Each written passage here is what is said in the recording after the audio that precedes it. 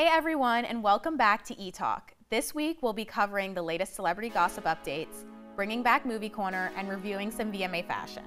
All that and more coming up on this episode of Etalk.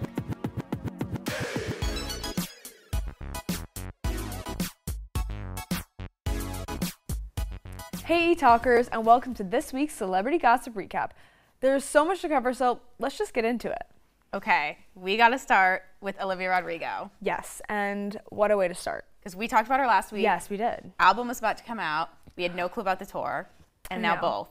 I know, and I love the album. I think it's really different than Sour. Like if you had to compare which one you like better. Oh, I don't know. I've been listening to Guts a lot more, so I think I'm kind of leaning towards that, but Sour's just like, it's so good. But I think you can really tell she's grown a lot. So I'm like, I kind of think Guts is more like artistically like better. Yeah, because I feel like especially listening to it, like I haven't listened to it all the way through. Like I've listened to some of them. I know it's bad, but I think at least the ones I've heard, you could tell like it's kind of fun. She's growing up with us because she's the same age, so you can relate to things. Yeah, like she gets it. Like the song "Get Him Back," I'm like, that one's my favorite. Love it. Like that literally, like she like gets it, which is so nice to hear, and it's like great. And then the tour, which I was freaking out about. I did not get a pre-sale code. I don't know anybody who got a pre-sale code. I know my friend's friend got it, but like I don't know anyone. I'm hoping it's kind of the thing where it's like, because they messed up so much with Taylor that they went under, and then they'll add more. I think they will do that because also, again, they messed it up again. They made the ticket prices so expensive, and so a lot of people were like, "I'm not paying $800 to sit like in the nosebleeds. Like I'm not doing that." Yeah. So fingers crossed. So hopefully I can get tickets. But, No, speaking of tour, obviously we talked about Taylor is going to go back in 2 months. Yes. She's starting up again, but we have an advancement in the Travis Kelce situation. We do. And it's really exciting. He said today, I don't know if it was on a radio or a podcast, they were asking, because they've been making hints, like, while he's playing, they said blank space, like, they're wondering about numbers. There was 87, 89, 1989, they were both born in. And he said today, he's like, I asked her to come to one of the football games, so we'll see what happens. I think that would be, like, a fun pair. I would love it. I'm rooting for this so much. Yeah. Like, just a little bit, like a little flicker of it. Even if it doesn't last, I think, though, that she needs it, especially after Joe and Matt Healy. Yeah. Well, because she's got 1989 coming out, and it would be perfect because they're both born in 1989. It would be good promo. The vault tracks. Oh, my God. Got released. No collabs. Which I know. I feel like there's still something else coming. I agree because, like, it's 1989. Like, this was, like, her big, like, this was huge when it came out. Yeah. So, like, I think she's got to do something more. I would love if Harry Styles was a feature. I don't think she'll do that. It doesn't even say Kendrick's on the album for Bad Blood remix. So is she going to re-release that? Am I still going to have to stream the old version? Because it's really good. I know. We'll see. But hopefully. I'm really excited, though. They look good. So I'm excited to see. Well, some people are saying Ice Spice might replace Kendrick's verse, which I could kind of see her doing that. I don't know if I love that because, like, I would want something new with her again. Yeah, like for something else. But, I mean, she has her Dunkin' collab. Have you tried it? I have not. I haven't either because I feel like a fake fan, a fake munchkin. But it's actually the pumpkin spice munchkins in the drink.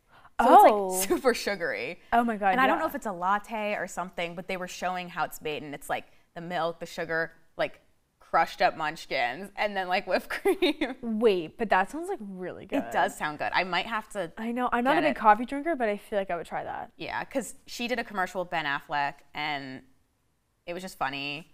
Like, everybody's loving Ice Spice. Everybody loves Dunkin'. She's, like, just a slayer. Like, I love her. She can do no wrong in my eyes. No, it's so good.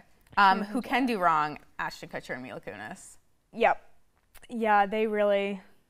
That was, like, they were trying to do it under the wraps, too. So it's like, they knew it was wrong. It was, Because for context, I don't even know his name. He doesn't even deserve to be name dropped on here. The 70s show guy is going to jail for 30 years. His wife filed for divorce, everything, and Ashton and Mila sent in letters to court defending him. And they went public because everything in court is public pretty much. Yeah, and it's also like they're celebrities too. Like it's gonna come on. So of course they got backlash. It was probably 24 hours and they released an apology video. They looked all like musty as they usually do. Yeah. And it was just like nobody really cared because they were like, why are you doing this? Well, you did it anyway. Like you said what you said. Yeah. It's especially like it didn't feel sincere and nobody really cared. Yeah, I know. That's just like bizarre. I can't believe that even happened. Yeah. Also, another negative thing that happened with Drew Barrymore. Right. I know. That was crazy. And she's the one I feel like got attacked the most because there was 5 shows that were announced. They were coming back during the strikes. Yeah. They were saying they were going around the rules. I don't know if they were wrong about that or people just didn't want that or people were bored on Twitter. Who knows what happens. But she got attacked the most because I know Jennifer Hudson's show was also supposed to come back. Okay, yeah. They're all being pushed off again. Yeah, I saw an article today about Drew Barrymore, and she said that they're just pausing it for the strike. And she said that, like, I think everyone wanted me to do this, and, like, it's the right thing. Because honestly, she has no malicious intent. Yeah, I don't think she does. I don't think anybody did. I just think they were like, okay, your show's coming back. She was all excited, and then she's like, okay, I'll wait. Yeah, but I agree. I don't think it was like rumors it was going to ill-intended get canceled, but it's definitely just like indefinitely. Yeah, definitely just paused for now. And she just started it too, I feel like, pretty recently. So like, it'd be upsetting if it was canceled already. Yeah, no, everybody, it's just nice to have on. Like, it's so cute. But podcasts can still go on. Yes, so they can. Call Her Daddy's making a comeback with Unwell Network. Yes. Alex Earl's Unwell podcast came out today. Madeline Argy's, I think, is coming out sometime this week. Yeah. Part of the Unwell Network. I listened to Alex Earl's today. I'm obsessed with it. I love watching her TikToks. I've watched every single one. It's just like relatable. Oh, okay. And like, what did she talk about this episode? So first is all the tea we wanted with her and Braxton. She didn't say his name. But we all knew. We know. We got that story. She also told part of the story on the Call Her Daddy podcast, which I haven't listened to that yet. I started listening to that. I need to listen to that next. Like, it's like, they really get into it though too, because like even the first 5 minutes, it's like meet her family. So it's like goes into like each sibling and like they talk to them, which is her family's so cute too. Like I love all those videos with her siblings. Yeah, she really makes them known in like a part of the video. So it's like, it's good that they get a little moment. And like, I probably should have watched that one first because I think that's before hers. But I just put it on because YouTube, you can like watch it too. Yeah. So I had that on while getting ready, and it was just good because then you get to meet her friends because like everybody knows Kristen. Yes. But there's like the other ones who you don't really know. Yeah. Natalie wasn't there. Yeah. But they talked about freshman year of college, and it was kind of like I was comparing because I was like, I feel like theirs was very different than our freshman year. Yeah. And she was saying one of her friends was actually the mascot, and she couldn't talk about it. Like, she was only in it for like a month. Oh my God. But there was just funny stories. And then Alex Cooper came on and they went to her old house and stuff. Oh, okay. And then she did an Unget Ready with me, which I think that was my favorite part. Okay. She said for people to send, like, get ready with me TikToks, but they want the stories after she got ready. Yeah. So she did for Drake's birthday party. Oh. And then I want to hear about the white party. Oh, so do I. Because there were so many people there. Yes. That was crazy. So I'm excited. I'll be tuning in every week. Yeah, the 50 minutes went by quick. Like, I don't like watching long stuff, but that was good. Not me. Speaking of watching things, American Horror Story's back. It is back. With Kim Kardashian, with Emma Roberts, best duo. Yes, iconic. But, you know, Emma. I know. There's a little bit of controversy. Right before it came out, too, which honestly, was that a good PR move? Like, because I know the actress, she went on live. Yeah. He was saying Emma was rude, made a couple comments. This isn't the first time we've heard that about her. Yeah, like I wasn't surprised. Like, yeah. It's been she apologized right away. The show came out. I can't wait to see the reviews. Yeah. Because people were already kind of flaming Kim for the trailer. But I have hope. I think she showed up for SNL. She's going to show up for this. Yeah, I agree. I don't know what the plot's about. She looks good in the trailer, though. But we'll see. There are rumors Kim's dating Odell Beckham Jr. Oh, really? Yeah, which that was kind of out of nowhere, but I kind of ship that too. The Kim and Taylor athlete arc. Yeah, I'm waiting for that reunion. Yeah, I agree. Because everybody's like, I hate Kim Kardashian because it's Taylor, and I'm like, that's a Kanye thing. I think they're gonna make up. I think it's just like Kim had to be on Kanye's side. Like again, like the weird like I have receipts or whatever. Kind of weird, but again, it's like just in front of your husband. If her and Katy Perry can make up, so can her and Kim. I agree, and like also, what? There was a song she wrote about. On Midnight, she wrote a song. It's like I'm good with your wife. Yes. And they were talking that with Scooter Braun, but the first time I listened to that, I'm like, this could be Kim. No, it's definitely Kim. I think it's totally Kim, and I'm waiting for that because there was that rumor going around that it was like North was at the show, but that wasn't that show. But I think that'd be great if they went to one. Oh yeah, that'd be insane. Because like also there was Carly Kloss was at an Aerosol show. And yes, in the nosebleeds. Yes, not even in like VIP tent. So I was like, I was eating that up because they were like, I don't know what's funnier, Karlie Kloss sitting in the queue with everybody else, or Karlie Kloss buying way too expensive resale tickets. Like, literally. Like, did she get a pre-sale code? Have to register? She did not ask anybody to go. Literally. Like, and it's like, wow, it was like crazy. When I saw that, I was like, jaw dropped. I need the full story on that because it's time to go. Has some hints at that. But Scooter Braun's dropping his company. Like, he's not working as a talent manager anymore. Oh. Because they keep saying, like, Justin Bieber's leaving, Ariana Grande's leaving. They're not leaving. He's just stopping. Okay, got it. And so they're finding other management. Demi Lovato, other management. Oh, wow. So, I mean, Taylor's karma always comes around. It does, but goes when it comes around. We'll see. But thank you for tuning in to this Celeb Recap. Next up, we have Movie Corner. But first, let's take a look about what students had to say with Barbie and Oppenheimer. When did it end? Is trying to persuade the prince he should do his duty, and to impress him, takes on multi-armed form and says, "Now I am become death, the destroyer of worlds."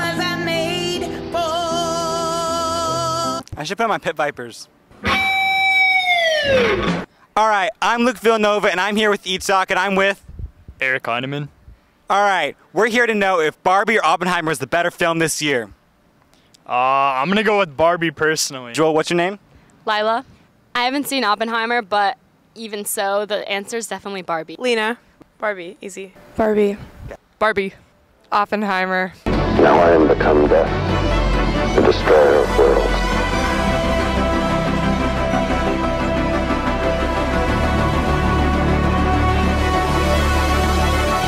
Okay, our first Oppenheimer of the day. Can we get a little why? I really love historical fiction, and I don't like Ryan Gosling. Interview? What? Interview? Honestly, you're gonna have to say Oppenheimer. Why? It was really, really good. Alyssa. I don't even know what Oppenheimer is, so Barbie. Oppenheimer. Scream it. Barbie or Oppenheimer? Barbie, scream it! Oppenheimer sucks. Oh, I can't say that. Barbie. I never saw Oppenheimer. I really like Ryan Gosling. Ryan Gosling. Barbie. Barbie. Barbie. Barbie. Obviously. Barbie. All right, scream it. Barbie. Barbie. Barbie. Grossman. Mike. Shira Fissler. Full name. All right. Oppenheimer. Barbie. Louder. Barbie. Louder. Oppenheimer. Louder. Barbie. Louder. Barbie. Louder. Oppenheimer. Louder. Barbie. Louder. Oppenheimer. Louder. Oppenheimer. Louder. Barbie. Louder. Barbie. I love both. I liked Oppenheimer better. It reminded me of Stanley Kubrick's Paths of Glory. I loved every second of it. I thought it was amazing. Well, I've only seen Barbie, so I gotta go with that one. Ariel. And we're going to ask the question, Barbie or Oppenheimer? Barbie. I'm Jessica. Barbie. We say why? I haven't seen Oppenheimer. All right, what's your name? Olivia? Oh, considering I didn't see either, honestly, I don't know, but probably Oppenheimer because Barbie makes me mad. Barbie, definitely. Did you cry? Yes, a lot. I saw Barbie. Do you like it? I enjoyed it. I would not see it again. Katie? Barbie. I think it's like the best acted film I've ever seen, and I think it's a cinematic masterpiece. Okay, good. All right, ready? Barbie or Oppenheimer? Oppenheimer. Name? Owen. Name a woman. Mariah Carey. Perfect. All right, Lainey. Barbie or Oppenheimer? Barbie. Oppenheimer. It was gas. Good. Claudia. Becca. I haven't seen Oppenheimer, so Barbie. Definitely Barbie. Barbie. Barbie. Louder. She's the best. Barbie. Barbie. Better than the rest. Senator. Madam Senator, right here. Barbie. Can we get a little question why? It's just very feminist. I felt very seen as a woman, and watching it with both my mom and my sister, I just felt very happy. Barbie.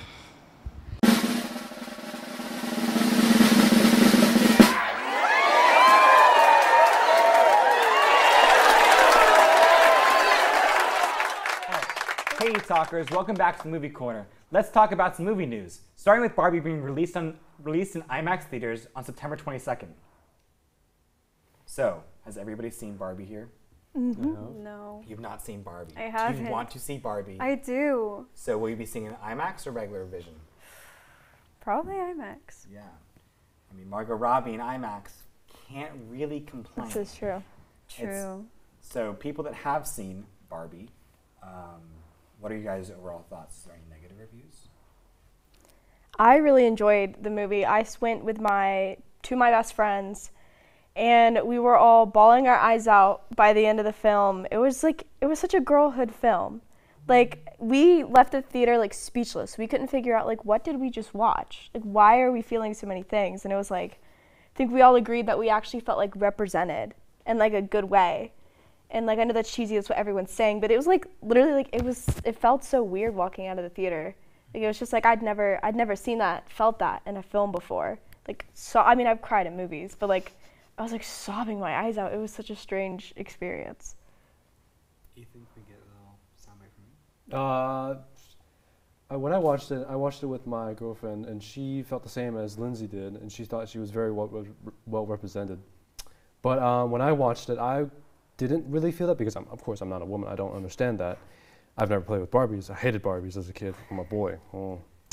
And but I remember I'm a boy, and like boys aren't allowed to play with Barbies or some shit, or like some stuff like that. Yeah, and what I remembered, what I felt during that movie was I felt a little bit nostalgic, and I feel like that movie was talking about the reality, and then how like some people don't really want to move on to reality, and they get really sad, like the mom in the movie. She gets really, really sad and gets really depressed, and gets the depressed Barbie out there. And it's kind of like moving on from that, and then it's like you feel nostalgic about your childhood. I mean, as kids grow up, they see stuff, they see the bad stuff that's going on in the world right now, and they just feel nostalgic. They just want to go back to the old times. And I think that's something the movie also focuses on a lot, and almost made me cry because I felt nostalgic too. And when that part where the Billie Eilish song came up, and I saw those flashbacks, reminded me of my childhood. But you know, instead of like, you know, it was reminding me of my mom and like how she was in my childhood and all that stuff. That almost made me cry. But like I walked out of the theater. Oh yeah, okay. So maybe let's break down the film, starting from the beginning. Has everybody seen 2001: A Space Odyssey? Yes. You've seen 2001. Have you seen 2001? Not really. So, as you know, the beginning of the film is an homage to 2001 with the monolith, with having Barbie. Can you maybe cue us into a little bit about maybe what that meant to you with that visual language of the Kubrick film? I actually have to be really honest, I was laughing so hard when that happened. It was like, to see the little girls like playing with the dolls, it was like, I really honestly could not believe what I was seeing. I was like, there's no, because I like kept myself completely spoiler free going into the movie. I hadn't seen anything. Like, if it came up on my TikTok, I would scroll right past it. I wanted to go in completely blind. I was flabbergasted. Like, seeing that, it I guess really like picked up on the fact of how iconic Barbie was, and how it like forever changed like girls' toys and toys in general. In Kubrick's film, the monolith is shown as like it's an otherworldly creature. It's possibly alien, it's possibly more. It's also a gateway into another world. It's shown up throughout most of the film. Having the classic Barbie suit, the very first Barbie costume, very first Barbie look, be this mythical being, this alien figure, I think it really shows maybe how it's so ingrained into pop culture. And maybe we can talk a little bit about the casting too, a little bit. So Barbie is played by Margot Robbie. And I think everybody really gave a big pop where the narrator came on and was saying, can't have a body positivity Barbie when you have Margot Robbie. Yeah. So I think that was a really interesting thing. I think it really endeared the audience. I think Greta Gerwig was very much aware of her place in the film, as especially using, if you go with the auteur theory. Yeah, no, that was like, for it, I will admit this, like when it was talking about, you know, body positivity, like not everyone has to be this like perfect Barbie, and then like the main cast of Barbies are these like iconic, beautiful celebrities. However, the film like did take it upon itself to cast a wide variety of Barbies, which the company and we're seeing it a lot of dolls today, like are branching out into that, and it was nice to see that in the film specifically.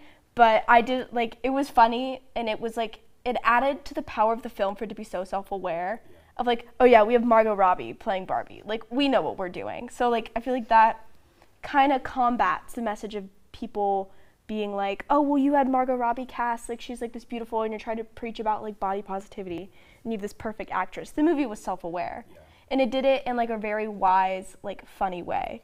Well, I think it's so great. I mean, the Just Ken song really made this film probably a lot larger than it was ever going to be, because it was just so catchy. It was being played on the radio. It's all over TikTok, and I think it's just a natural good that this film was accepted by such a wide audience. It made $1 billion.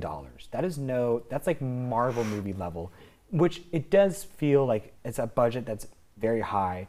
Well, it's quite lower than a lot of the Marvel films, but significantly higher cast. Margot's been in a bunch of stuff. Gosling's been in a bunch of stuff. Will Ferrell is a small role in the film. But like just even the parties that we've seen on campus so far, accepting a lot of the Barbie versus Oppenheimer stuff like that. The package that you guys just saw, Barbie versus Oppenheimer. 33 people were able to contribute with that, and almost nobody said, I have not seen any of the films. And that's like, it was a cultural moment. And to have a film be such a positive message and so overtly positive, maybe not as hard as some people wish it would have went, which I agree with that statement, having it be that widespread. And if ticket's $1 billion, sorry, if one ticket is worth $11 and it's $1 billion, a ton of people were able to see this message. Mm-hmm. I remember when I went with my friends, there was a handful of guys in the audience. Like a lot of them were there with their girlfriends, but there was a couple of just like guys our age that were in there, and they were like laughing as a part of the movie. And it was kind of funny when we were all like walking out, all the girls are like looking at each other in this like odd moment of like solidarity of like, oh my gosh, like that's us. And then the guys are kind of like I remember walking out and they were like talking about like, oh, I didn't get it, or like that was okay, like it was funny. But like I think there's a big message about masculinity in that too. Like, and it's done in like a satirical way, because it is about Barbie. Like at the end of the day, it's a woman film. It's about Barbie. But there was still that like side plot of like Ken finding who he is and like depicting, like you said, positive masculinity, which I think is an important takeaway. I also think it's really interesting, just kind of thinking about this as we're talking, is the real life relationship between Greta Gerwig and her husband Noah Baumbach, who is another film director who directed the film Marriage Story, which won an Oscar. That's ScarJo and Driver. I think that can be really interesting, where Ken was finding his own masculine, his own positive masculinity, and Barbie was finding her own self. So you could almost say that they are representations of themselves with Baumbach and Gerwig. So maybe we could talk about a little bit of the cameos. So we had John Cena as a mermaid. And Merman. And we had Sasha, isn't it Sasha Banks? I think so. And Dua Lipa. Dua Lipa, isn't it? Was it Dua Lipa with John Cena? No, that Dua Lipa was that was Dua Lipa. No, it wasn't. Dua Lipa was one of the mermaids. Really? She was the original mermaid, and then John Cena replaced Dua Lipa in the Ken world. Oh, okay, gotcha. That's that's where John Cena came in. It was really funny.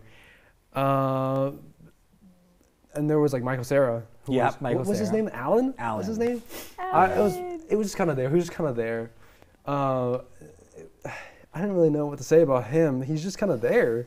He's just Alan. And I love that he's getting more work, because he's had a pretty dry period since Scott Pilgrim, Nora, Nick and Nora.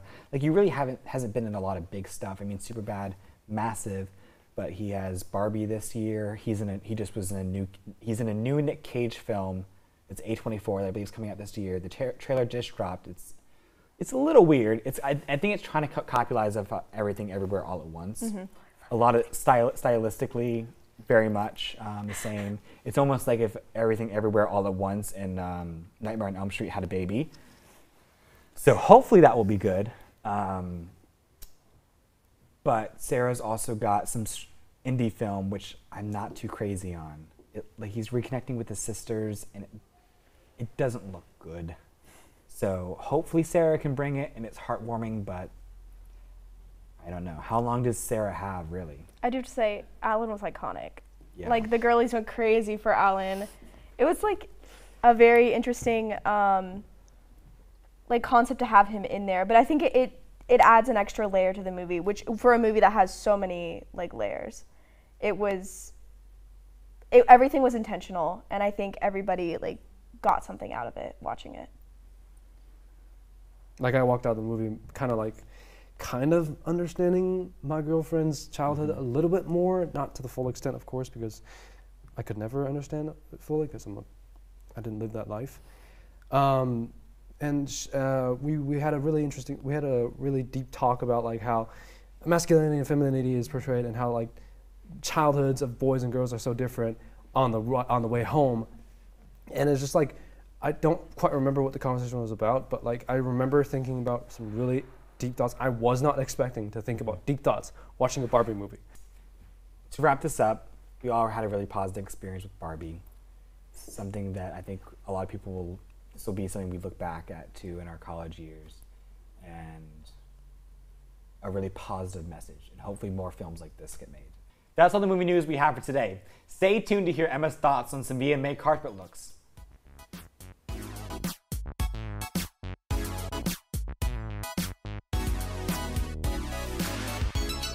The VMAs were so exciting this year, so let's take a look at some of the red carpet looks that really stood out.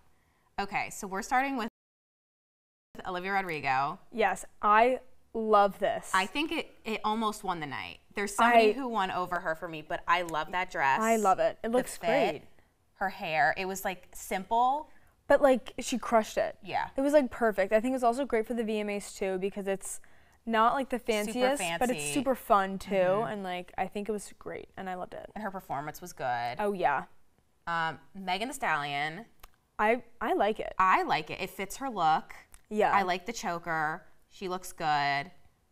Maybe wouldn't have done like the underpants underneath it. That's sometimes a little bit my issue too. Sometimes it's too see-through because again, it's an award show. Yeah. So I kind of think a little bit classier route, but I do like it. I think it's her and I think she nailed it. I like it a lot better than Sweetie's. Oh, yeah. Like the dress has so much potential. I love the pink. I love the sparkles. I love the fit. It's the bone. The bone's like not really my thing. I don't know what that is. A collarbone? Like what is she trying to go for that? Sometimes it's just like unnecessary. Yeah, and she was hosting the pre-show. And it was really rough. I feel like that just like kind of gets in your way. And I feel like she hasn't been relevant in a couple years. Yeah. This was kind of the comeback she could have had. Didn't work, and she's wearing bones. I also think this is something you would kind of see at like a Met Gala. Yeah, like for it's too a out theme. there. Yeah, it's kind of too out there for the VMAs. Yeah, for sure. But Nikki went for the pink, ate it up. Yes. Do I know why there was a veil? No, but it worked. Yeah. She was serving. She hosted. Yes. She did great. Yes. She brought out the memes, the entertainment, you know. She looked great. She looks great. She won second best of the night from the article that rated these. Yes. Karol G, when you look really close, people say she's the Spanish Khloe Kardashian. Yeah, and I was actually just going to say. They look really alike.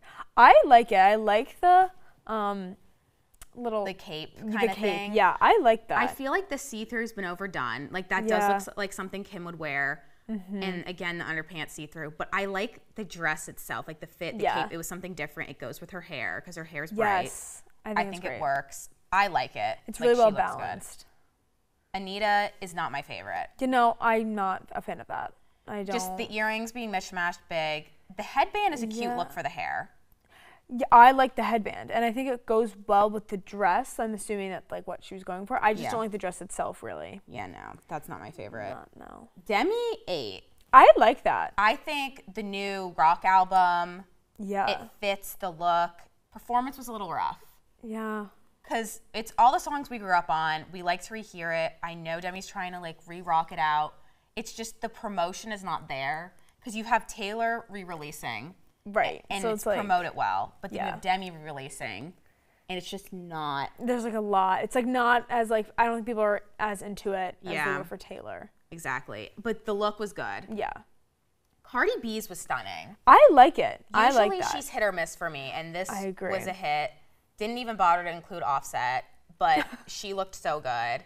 The performance with Megan was okay. Like, I don't love the song You Can't Beat Out WAP. Like, you can't do WAP 2.0. Yeah, I agree. WAP was just amazing. But she looked good. BB looked good too. Yeah. I didn't include the back because maybe her cheeks were out. Perhaps. Giving a little James Charles. But I think she looked good, especially after the phone incident. She looks great. Like, you can't even tell. You can't tell that a phone almost blew her eye out. Like that. Poor BB, she deserved to have a good night. Yeah.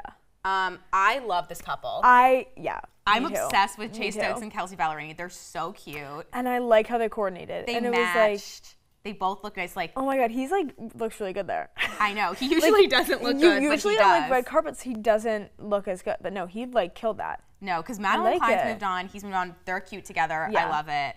And like, she looks so pretty. Her performance was good. Shakira's too.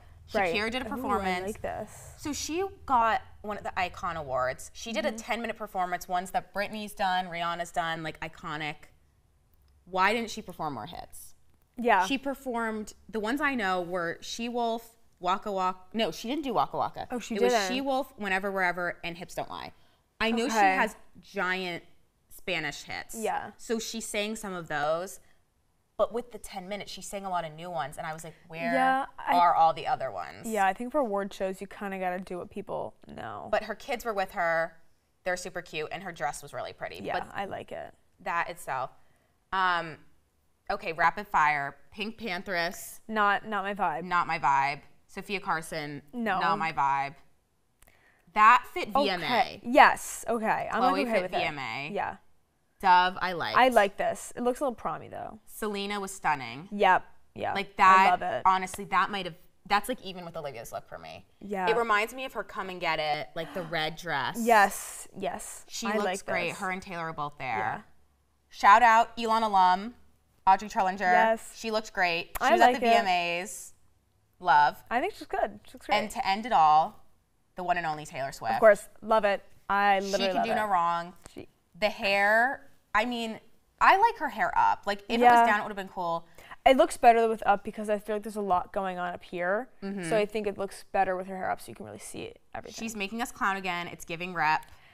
The snake ring. So many theories and... Like, people are thinking rep might drop the same time as 1989. I don't want it to. I don't think it will. I don't think she'll do that because they're both so separate. Yeah. They need their own time to shine.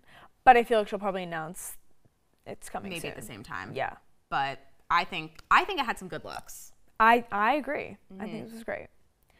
Thanks for tuning in this week, Etalkers, and see you next time. To find out more about Etalk, visit elonstudenttv.org.